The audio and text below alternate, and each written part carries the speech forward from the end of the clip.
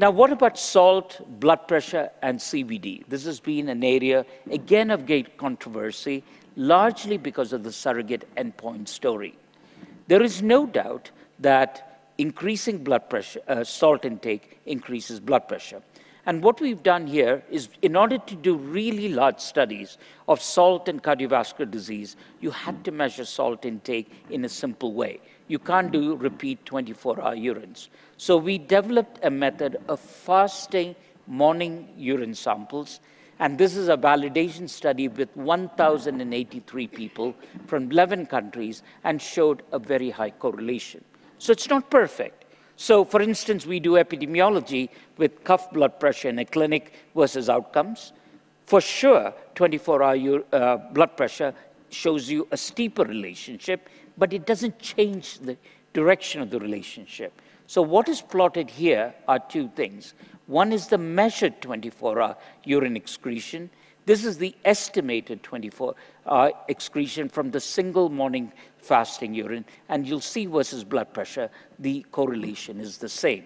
So you can substitute a simple morning urine test for a 24-hour urine test for population studies, not to measure the salt in an individual. And we then published our first paper from the on-target study, which was a secondary prevention trial where we had first morning urine, 30,000 people, 4,700 events, and we saw a J-shaped curve. The lowest or the optimal threshold was somewhere between 3 and 6. Above it, there was an increased mortality. Below it, there was an increased mortality. And we did everything to adjust this away, including what is called reverse confounding. And the standard way of adjusting for reverse confounding is you remove people with cardiovascular disease, which we couldn't do in this study, but you take away the first year, the second year, because those who change their diet because of disease, you know, the effect will only be early. And in fact, you know, most people don't change their diet anyway on salt. Then we did the pure study on 102,000 people without disease, using the same method, and look, exactly the same relationship, and it's exactly in the same region that we are finding the lowest trough. The same thing for the composite of cardiovascular events, 3,300 events, or death from any causes, again the same relationship, and major CVD events, the same relationship. So two independent studies, two different populations, exactly the same results. And in this study, we can exclude reverse causality because we were able to exclude the 7,000 out of the 100,000 people who had cardiovascular disease. We also excluded the diabetics. The results got even stronger. So reverse causality and confounding couldn't deal with it. We then had other studies in which we had measured urine sodium, and we pooled it, and this was published last year in The Lancet. This is on 133,000 people. The first thing is we saw an association of sodium and blood pressure in hypertensives, which was twice as steep as that in non-hypertensives. So hypertension per se identifies somebody who's salt sensitive, and that is true for systolic blood pressure and diastolic blood pressure. And these slopes are identical to the literature on 24-hour urine blood pressure and blood pressure. I mean, 24-hour urine salt and blood pressure. So we're getting exactly the same relationship. And when you pool the data on 133,000, you get this J-shaped curve. Now, we then divided those into hypertensives, where we have 6,800 events. Here we had 10,000 events. And you will see in those above 5 grams, there is an increase in CVD risk. But below 5 grams, there is, again, an increase. And there are several studies, 21 studies on last count in the literature, that shows this, and also shows an increase in the activation of the renin-angiotensin system that Hans Brunner showed 40 years ago. Mickey Alderman and his group again showed that from John Larag's lab. But if you take people without hypertension, you do not get this increase at the top end. You actually get the same increase at the bottom end.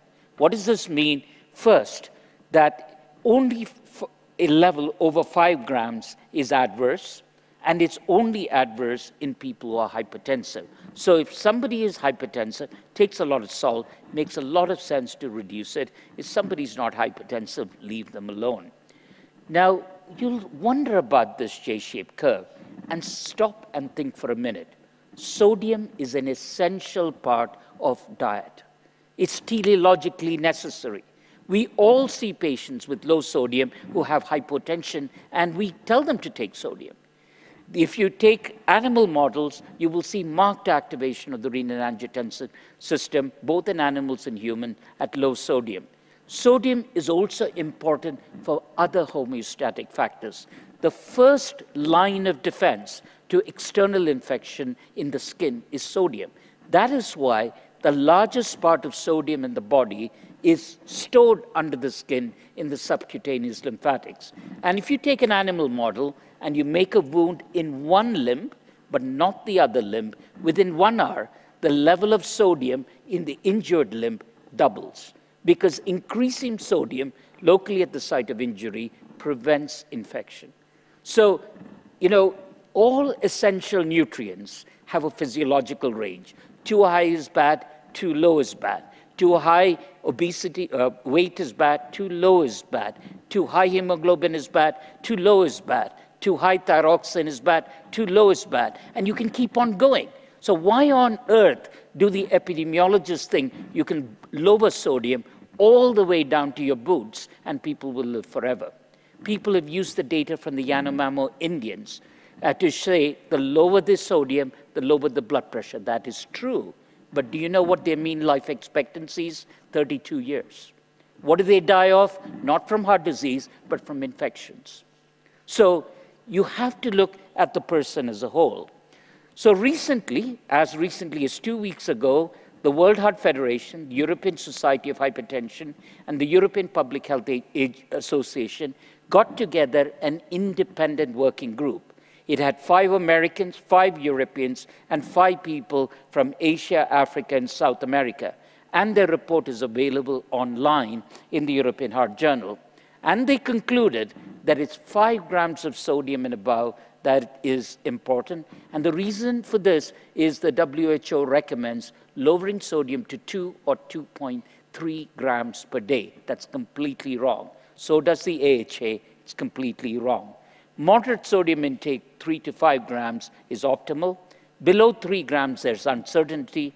And the only way we can deal with it is if we have randomized trials. In fact, we don't even have randomized trials above 5 grams to show a reduction in cardiovascular disease. We have trials that show a reduction in blood pressure. And so they recommend adopt an overall healthy pattern, rich in foods containing potassium, fruits and vegetables with moderate intake, and don't go bananas about it. Now let's